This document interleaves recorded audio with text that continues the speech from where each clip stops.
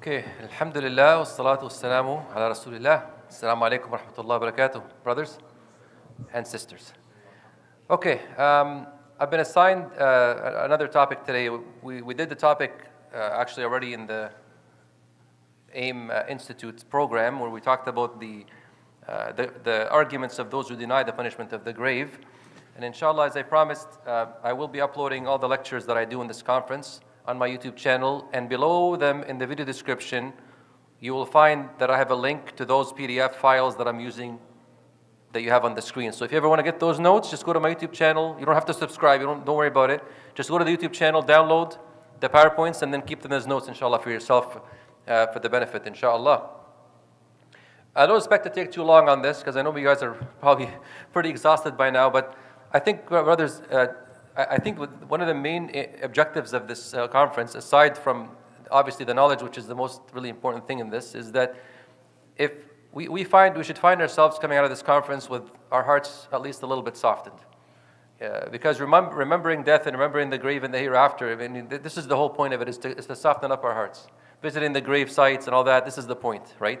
So keep this intention in your minds, inshallah. I mean, aside from having this beautiful academic foundation coming out of this conference and learning a lot, it should come with khashya as well, right? So this should be an aim that we should all have in our minds. It's not just about memorizing and saying hadith. It's great, but it should come with the fruits of it as well. But this is obviously the means to get to it. Ala kulli hal, I've been given the topic, the end of this world. And end of this world is a very generic topic. I mean, you can talk about so many things, and mashallah, the shuyukh, my elders and my seniors, have already spoken a lot about a lot of different things. So I'm just going to try to touch on a few points that inshallah will help us. So let's go to the first slide here. Yesterday, Sheikh Kamil Ahmad, Hafidhullah, he was talking about some of the minor signs, and I just want to, as I like to do normally, recommend readings and books. Sheikh Umar Sulaiman al-Ashqar, rahimahullah, he wrote a whole series called the Islamic Creed series. And volume 5 of that is called The Minor Resurrection, What Happens After Death in Light of the Quran and the Sunnah, as you can see on the screen. And he discussed many things in this book, and among them, the topic, which is very interesting and very fascinating to us nowadays, the Mahdi. He spoke about that, as Sheikh KarimAbuZaid yesterday called it, the transitional sign, because it takes you from the minor to the major, and that's, subhanAllah, I had the same feeling in my heart that this is exactly what it is, because after that, the Dajjal and so on. So in chapter 5 of his book, he talked about Al-Mahdi, and then he gets into the smoke, Ad-Dukhan, Ad-Dajjal, the descent of Isa ibn Maryam, Ya'juj and Ma'juj, the end of Islam and the removal of the Quran and the death of good people with that soft wind, mankind's return to Ibadatul Asnam, the idol worship, destruction of the Kaaba by those Suwaqatayn, the rising of the sun from the west, and of course when that happens, that's it. You cannot repent and become a believer, and the belief will not help anyone at that time. It's too late. May Allah save us from those kinds of fitna. And the emergence of the beast, the dabba, and the fire which will gather the people. So these are the ones that lead towards the qiyamah itself to take place. So on the next slide after that, this is volume 6 of the series of the Shaykh rahimahullah, Dr. Umar al-Ashqar. This is volume 6, and it's called The Day of Resurrection. Now he's talking about Al-Qiyamah al-Kubra, because Al-Qiyamah al-Sughra, the minor Qiyamah, is when we pass away, because this is when it starts for everybody individually, right? But Al-Qiyamah al-Kubra is when the actual day takes place. I highly recommend that every Muslim library should have this whole series. He starts by talking about belief in Allah, his books, his angels, gets into the pillars of Iman, and the very last one is about Al-Qadr, predestination, which is the thinnest one, which makes sense because the Nabi ﷺ told us don't talk about Qadr too much. He gets into the Qadr and just gives us enough in order to look at the deviant sects and what they said about it and what the haqq is about that. So look it up online. I know everything is available nowadays as a PDF, but again, grab the PDF, read it, and make it an intention, hopefully in your mind, that you would like one day to buy the book. That way you support the publishers.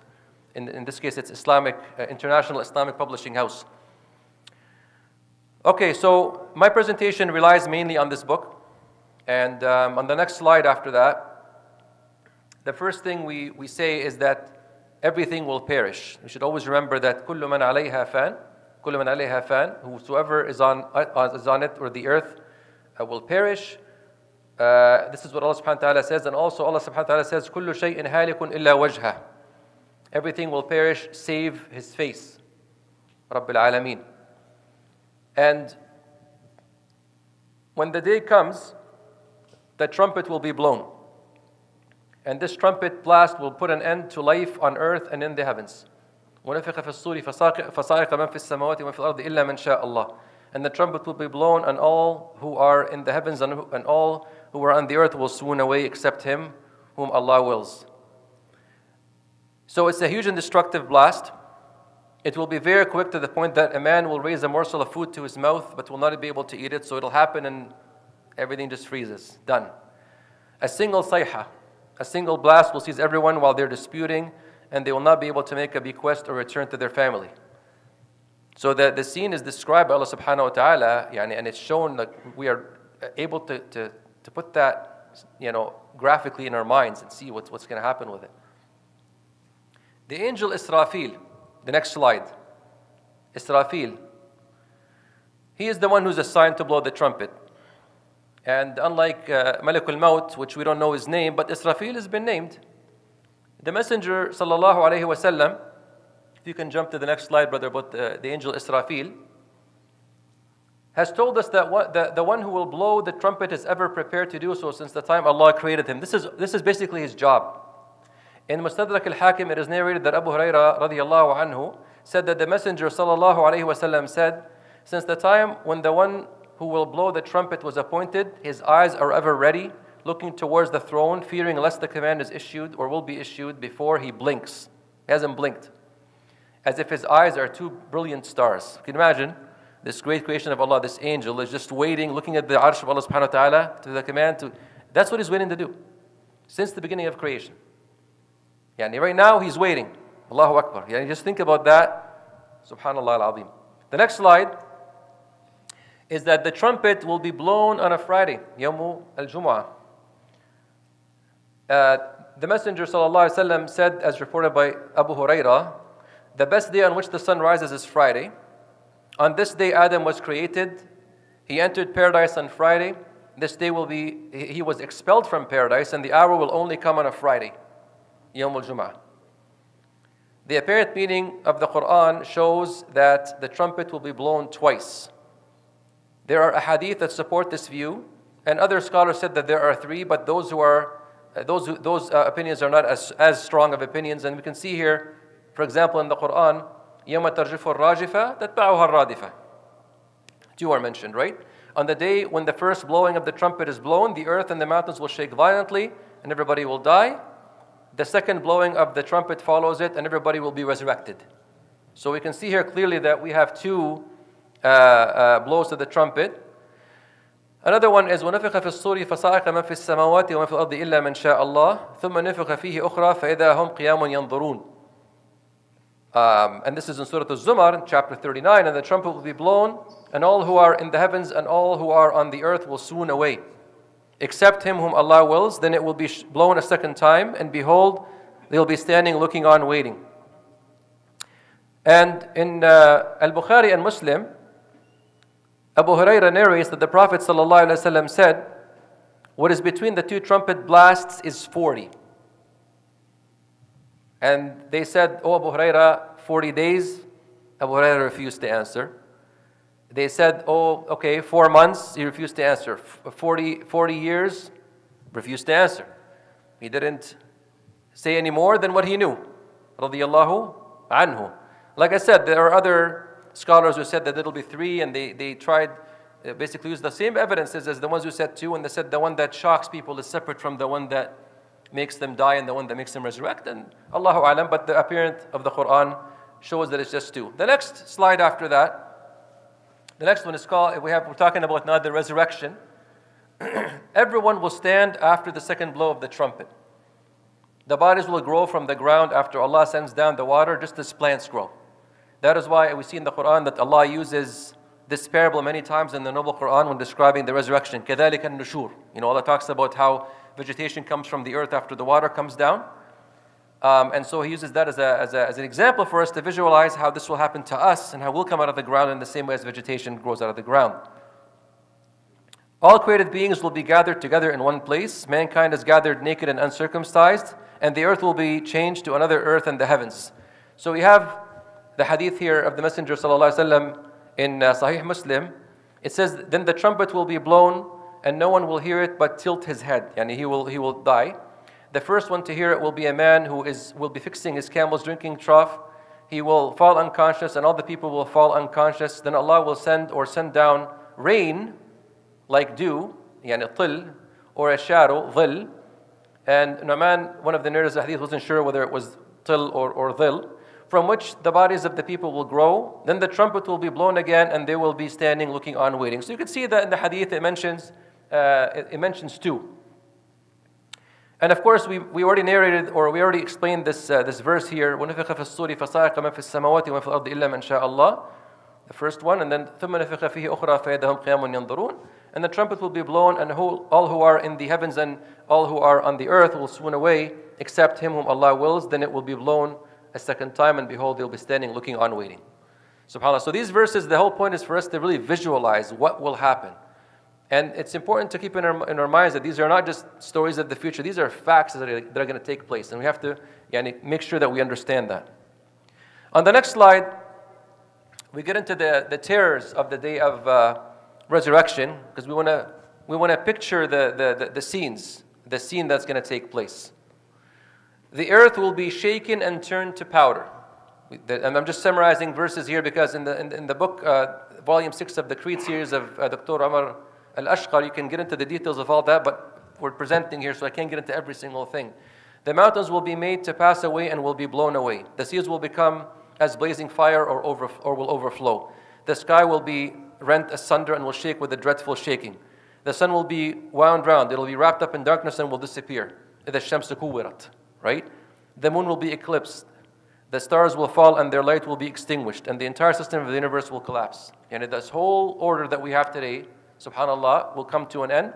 And a beautiful verse that we should all look at and think about, and again in Surah Al-Zumar, that Allah will grasp the earth in His hand on the day of resurrection. And will roll up the heavens in His right hand when He says, وَمَا قَدَرُ اللَّهَ حَقَّ قَدْرِهِ وَالْأَرْضُ جَمِيعًا قَبْضَتُهُ يَوْمَ الْقِيَامَةِ وَالسَّمَاوَاتُ مَطْوِيَّةٌ بِيَمِينِهِ سُبْحَانَهُ وَتَعَالَى عَمَّا يُشْرِكُونَ. خلاص, we is like Him. We know this. But He described Himself in ways we have to accept them. This is in the Quran. The next slide, the state of the disbelievers on the day of resurrection. So let's talk about the kuffar and how they will be. Because again, we're talking about the end of the world and what kind of situation will be. In summary, they'll be in humiliation, regret, and despair. Because we talked about the situation in the qabr, what happens to them, and so on. This is just a preview for them of what's going to happen.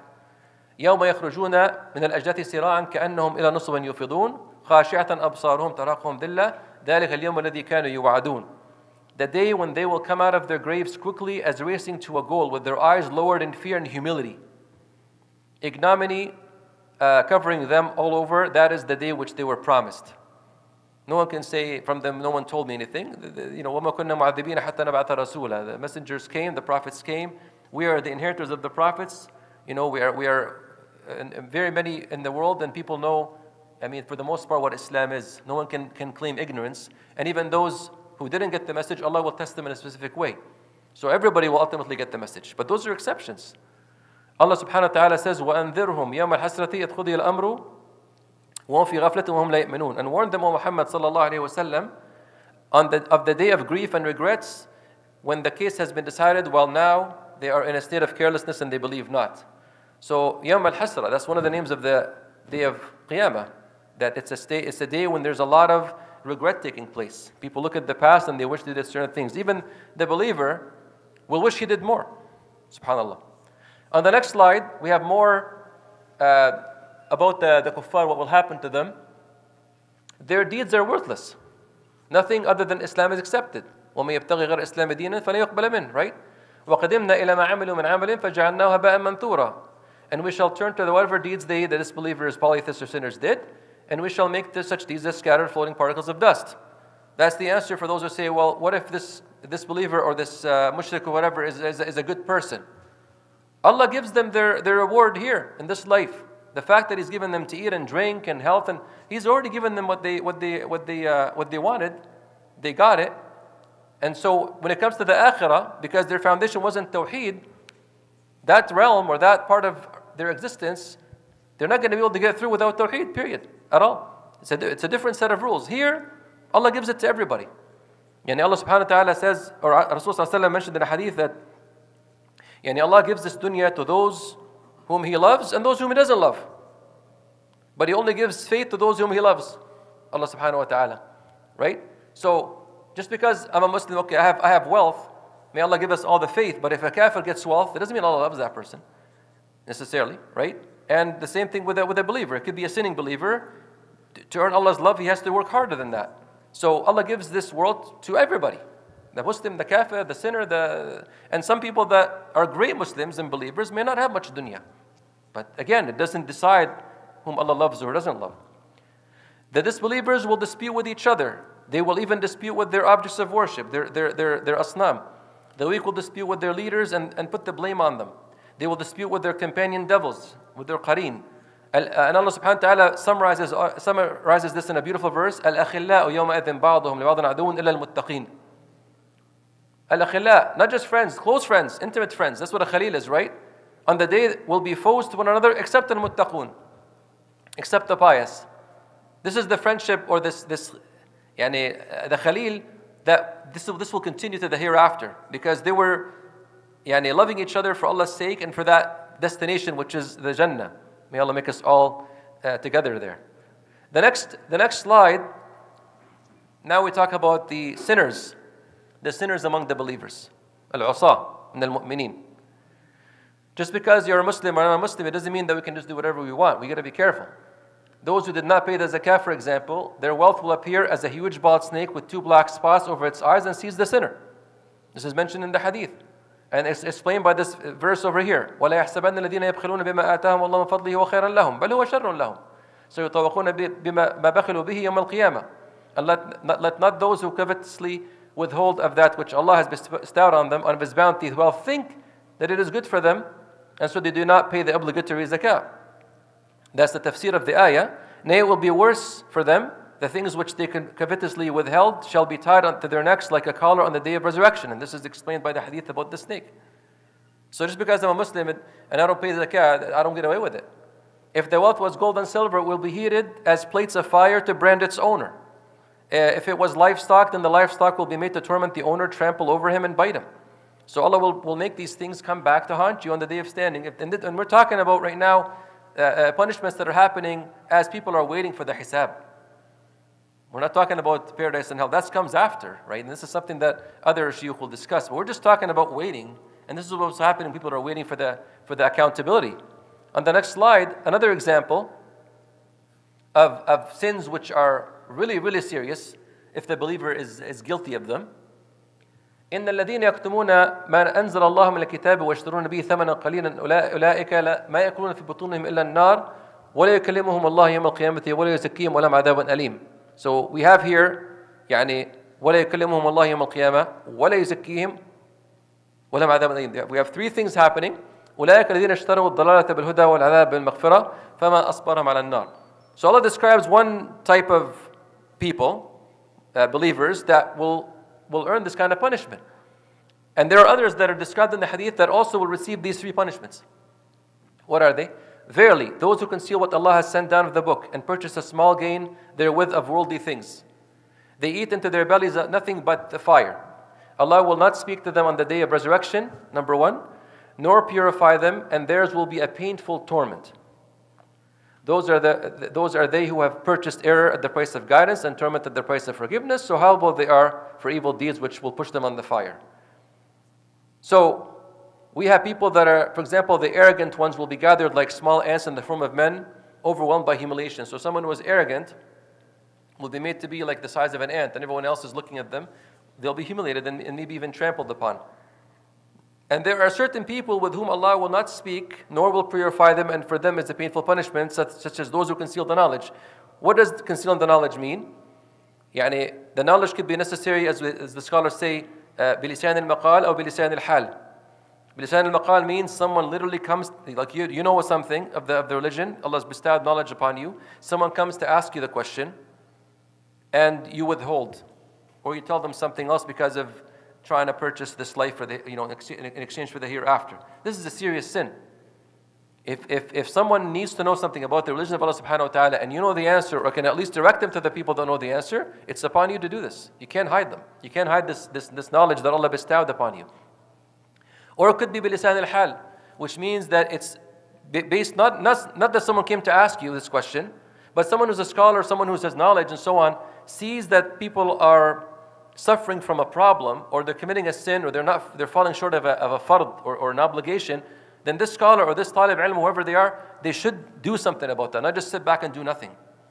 And obviously the assumption here is that you're either approached with this question, or you see a situation and no one else is doing it. Now if others are doing it and fulfilling this obligation, then Allahu alam, you're not going to be blamed for not saying something, because you might be in a situation where maybe it's not the wisest thing to do it at that time. Maybe you want to wait for the right time to say it, in the right situation, in the right occasion. That perhaps, like I was saying yesterday to another questions, people are in need of you to do something for them. You take the opportunity and you tell them the haqq, what it is, because they need you now. Like Yusuf alayhi salam, what he did when they asked him to interpret the dreams that they had. What is the first thing he did? He explained tawheed to them straight out before he even gave them the answer. Look at the verses of Surah Yusuf. How many verses he's talking about Allah subhanahu wa ta'ala, tawheed, shirk, and so on. And then when he interprets the dream, it's like a couple of lines. So the most of his speech was talking about the religion. So the knowledge has to be shared. On the next slide, there are other people whom Allah will not speak to, nor will He purify them, and for them is a painful punishment. And again, I'm summarizing, but all these ahadith and things are mentioned in the book of Dr. Amar al-Ashqar rahimahullah. Those who let their garments hang below their ankles, below the ankles. This is one of the ones that are mentioned in the hadith. Those who sell goods by means of false oaths. Wallahi, this only cost me this much, this only cost me that much, in order just to sell it and get rid of it. Yani basically lying. Those who remind others of their favors. Mannan. You did somebody a favor and then you keep reminding them over and over again. Remember I did for you last year? Remember I did for you yesterday? Just because you want to keep making it sound like you did this person everything for them in order to. And this is actually a form of humiliation for someone. If you keep reminding them of the favors and okay, you did him a favor, khalas, end the story. Why do you keep reminding him of it? Then maybe that you didn't do it for the sake of Allah. If you keep reminding him, I lent you this money last year, I lent you this money, and you keep doing it. Allahu alam, that's not appropriate. Those who withhold surplus water from others. This is mentioned in the hadith as well. One who betrays the allegiance to the leader if he doesn't grant him wealth. The leader, the hadith basically says that if the leader gives you wealth or gives you something, you uphold the bay'ah or the allegiance to this leader. But if he doesn't give you, then you want to break this bay'ah. This is another betrayal, basically. This is what Allah subhanahu wa ta'ala says about that. And the Nabi sallallahu alayhi wa sallam mentioned in the hadith. An old man who commits zina. A king who tells lies. A poor man who is arrogant. Look at these three. The common denominator between these three is that these three people that committed these kinds of sins are not in a situation of fitna where they have to do these sins. So an old man who commits zina, why are you committing zina? You're 75 or you're 60. You're not 23, 25, 18. When someone is young, this person, if he does something, okay, you can maybe imagine the difficulty he's dealing with. Not that we're justifying the sin, but there's more fitna on the person who's 20, 25 than somebody who's 60, 65. Especially if he's already been married, right? So this is why Allah subhanahu wa ta'ala will not look at such a person or speak to that person, and so on. A king who tells lies. Why is the king telling lies? A ruler of the Muslims or whoever, he's lying. May Allah save us. What reason? If you tell the truth, who's going to tell you why you're doing anything? You're the king, you're the ruler. No one's going to come and tell you 1, 2, or 3. You have no reason to lie. Sometimes people are in a situation where they might lie in order to save themselves from something. They might get harmed if they tell the truth, or they might not say the entire truth in order to get out of the situation. But a ruler, a king, why are you lying? No reason to do it. No fitna for you to lie. A poor man who's arrogant, you have nothing, you're poor, you're in the low status of society. What are you being arrogant about? If someone gives someone wealth, money and this and that, and that's a fitna. Allah subhanahu wa ta'ala describes wealth as a fitna. Baliya fitna, right? Allah says about it, about wealth. So someone in that situation, he's been tried with wealth, so he might think, well, look at me, I've got this money, I've got this car, I've got this, right? But someone who's poor, why are you being arrogant? You have no reason to be arrogant. You get it? And they're both wrong, but again, these are showing you that these are sins that, there's no reason for you to fall into these sins. Those who disobey their parents, عقوق الوالدين, hurting their feelings, putting them in a situation where they're, you're not showing them humility and so on. And it doesn't mean like unconditional obedience to your parents. You don't obey them every single thing. Like, a parent, for example, can't tell you, let's say, you have to study this subject, or you have to. There are some boundaries that should be observed between parents and children. This is not an open check to like over micromanage, let's say, the son or the daughter. But at the same time, even if the parents do this, we have to be kind and we have to be understanding, and we got to find our ways around with them. Women who imitate men. Men who have no protective jealousy over their women folk. The hadith describes the youth, as we hear this term a lot these days. The one who has intercourse with his wife from the back passage. Sodomy, basically. The one who drags his garments out of pride. Right? So these are examples of sins which will earn that kind of a punishment for people like that. On the next slide, now we talk about the muttaqun, the pious. Allah subhanahu wa ta'ala speaks about them. They will be spared the terrors and evils of that day. ألا إن أولياء الله لا خوف عليهم ولا هم يحزنون الذين آمنوا وكانوا يتقون لهم البشرى في الحياة الدنيا وفي الآخرة لا تبديل لكلمات الله ذلك هو الفوز العظيم. No doubt, verily the awliya, the friends, the allies of Allah subhanahu wa ta'ala, no fear shall come upon them, nor shall they grieve. Those who believed and used to fear Allah much by abstaining from evil deeds and sins and by doing righteous deeds, they got up and prayed at night, they asked Allah for forgiveness, to save them and so on like that. And times when everyone's sleeping, they're up at night praying. For them are glad tidings in the life of the present world and in the hereafter, bil-akhirah as well. Right? So this is an example of the attributes of those who are awliyaullah.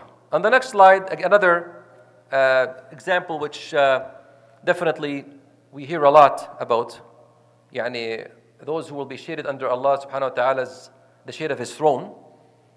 Bukhari and Muslim narrate this. There are 7 whom Allah will shade with His shade on the day when there will be no shade except His shade, basically. The just ruler, we just explained earlier about a ruler king who lies, right? But this is the complete opposite, a just ruler. The young man who grows up worshiping his Lord, talking about youth. And the emphasis is on someone who's young, who nasha fi ta'atillah, right?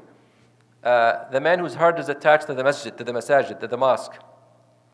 2 men who love one another for the sake of Allah, meeting and parting for that reason. Not someone who gets to know you because they have business to do, and then when the business is all done and finished, nothing to do with money anymore, we just part ways and no one knows anybody anymore. That's not the point. Not for dunya purposes, right?